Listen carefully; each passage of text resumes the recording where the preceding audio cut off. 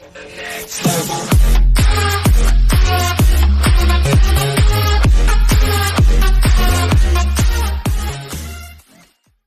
sign North Korea denuclearizing, says Joint Chiefs Chairman. But Dunford told a forum at the Atlantic Council in Washington, D.C., Thursday that from his perspective it doesn't really matter. Dunford spelled out his three Korea missions: support diplomacy, deter the North from attacking, and be ready to respond if deterrence fails. None of those has changed. I see that Kim Jong-un still has a ballistic missile capability. I see that Dunford said he's in no position to know what Kim is thinking and instead has to focus on his capabilities.